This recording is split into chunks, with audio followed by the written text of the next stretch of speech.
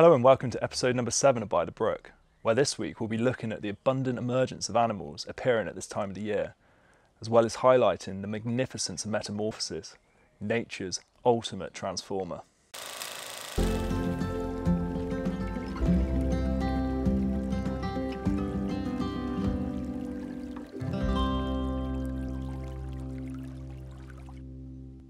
As we transition from spring to summer, many animals are undergoing drastic changes.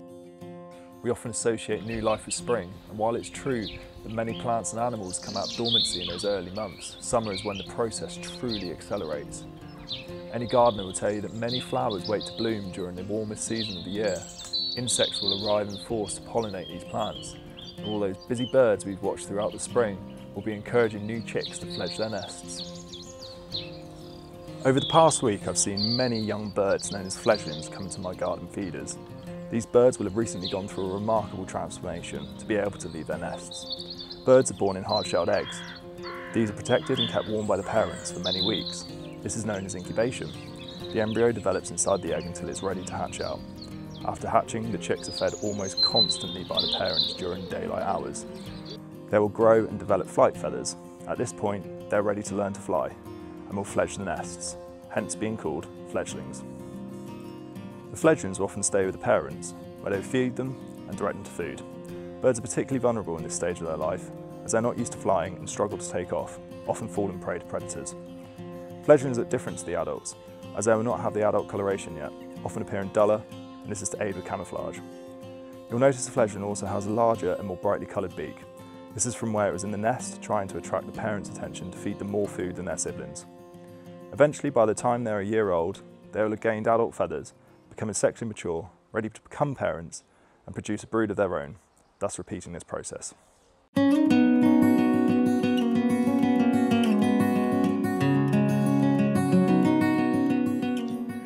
So if you'll remember way back in episode 2, Ben was sat by this pond looking at a freshly hatched batch of tadpoles. And I'm really pleased to say that yesterday I was walking around here and saw a load of little tiny frogs jumping around the outside of the pond, which is just fantastic because it means that they've all survived to reach adulthood. I've also seen quite a few large tadpoles with back legs, which means that they're developing nicely. Frogs have quite an interesting life cycle, so let's see if we can find out some more. So imagine you could suddenly change your body and gain the ability to fly, jump incredible distances, or lift hundreds of times your own body weight. Sounds like something from a superhero movie, right? Well, there are some animals who dramatically alter their bodies to be able to do some of these things. And to do this, they go through a process called metamorphosis. In terms of vertebrate animals, amphibians exhibit the greatest transformations, and it's one we've been lucky enough to witness on the farm, with the tadpoles changing into frogs. I'm going to talk you through their life cycle and how it all happens. So it all begins with adult frogs returning to ponds to lay fertilised frog spawn. And this is a gelatinous clump which floats on the surface of the pond. For the next 3 weeks, the embryos continue to develop in the eggs until tadpoles are ready to hatch and emerge out. And in this first week, they stick to, or very close to, aquatic plants because they're not able to fully breathe on their own, so they absorb oxygen that is on the surface of these aquatic plants. Eventually, after about a week, their external gills and gill sac is fully developed, so they're able to breathe, and at this point they become free swimming. So for the next 6 weeks they are completely herbivorous, feeding on algae and plant material, and they continue to grow, and the tail continues to grow dramatically also. After about 8 weeks, the hind legs develop first. And this is a key difference between newt and frog larvae, because newt larvae, the front legs develop first, and also newt larvae are completely carnivorous as well. They will feed on frog tadpoles. So for the next few weeks, they continue to grow, living on the fat stored within the large tail. During this process, the tail becomes smaller and smaller and smaller as they continue to use up the nutrients stored within it. After about between 12 to 20 weeks, the front legs develop, and as well as this, their organs will develop within them, and they go through a dramatic change, and this can happen overnight. Their mouths completely change shape, and they develop a jaw.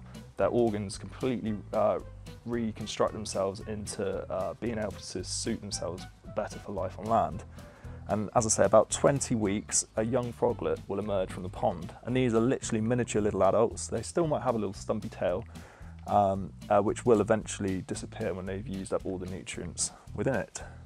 And these are now ready for life on the land. And for the next 2 to 4 years, they'll grow and grow until they become sexually mature enough to come back and start the process again. So just to think, they've started life off as a defenseless little tadpole, not even able to swim on their own. And then they become an adult frog that is able to be a top predator. They're carnivorous, they change their diet, and they're also able to jump up to 20 times their own body length. So it's a drastic transformation, and it really helps them to be able to progress throughout their life.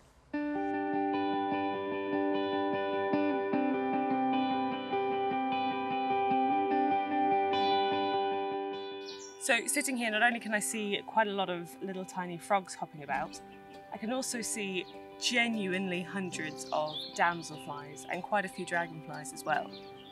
Now, the last time we came across these insects was in their larval form, which was back in episode 2 when we did a pond dip. If you can remember those ugly little wriggly creatures that we found in the bottom of that tub, they've turned into these extraordinarily beautiful insects. So how do they do it?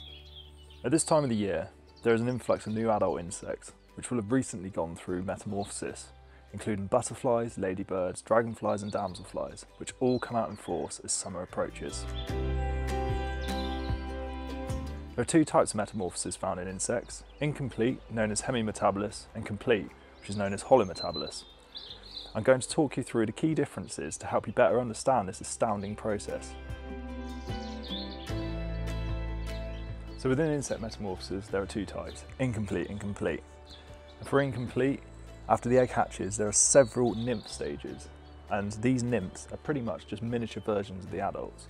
On the final stage, when they do become an adult, the key difference is they attain wings and genitalia, enable them to be able to disperse further, find a mate and reproduce. For complete, after the egg hatches, the larva remains in this state for quite a while, and when it's ready to, it forms a pupa using silk and forms a cocoon to protect itself. And it becomes inactive for up to a week or 2, within which time it then completely changes its body form, becoming an adult, and if it's a butterfly emerges like so down here. So there are some things you can look out for in order to help you determine whether metamorphosis might have occurred in your garden or maybe even your home. Firstly, you can look for what's known as an exuvia, and this is what's left behind from, say, a dragonfly or damselfly, which has emerged from the pond during its last nymph stage.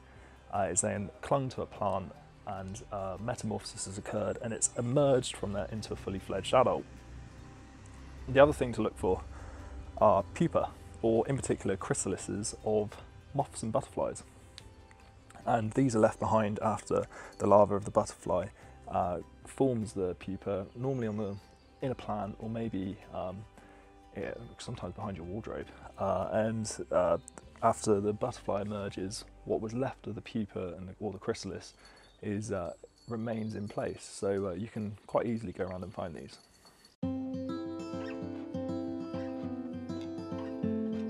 How extraordinary that so many insects and other animals go through such phenomenal changes at this time of the year. We often don't think of the processes these creatures live through to get to their recognisable form in summer, but now hopefully you'll have a greater appreciation for their miraculous life cycles. We'd love to see photos or videos from your wild encounters. Perhaps you've spotted butterflies in your garden or found one of their chrysalises on your window frame. We'd love to see it. You can email us or you can contact us on Facebook. Don't forget to subscribe to our YouTube channel to keep up to date. So stay safe, stay healthy, and enjoy nature.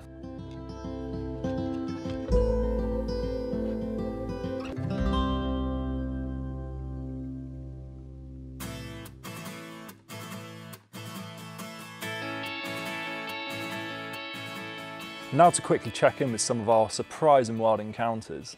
My exciting wild encounter this week was catching a glimpse of a mink on my daily walk. These animals are a threat to British conservation, but extremely elusive, so it's still a thrill to see it. Natalie has found plenty of new insects on the farm and even found a ladybird pupa. But talking about emergence, how incredible is this footage from Hannah of a bee emerging from a brood cell? On a nighttime patrol, Carolyn was able to film this molting centipede. And finally, Sandra's had another amazing wildlife week, full of fledgling woodpeckers and a baby grass snake. So make sure you keep your eyes peeled for your own wild encounter.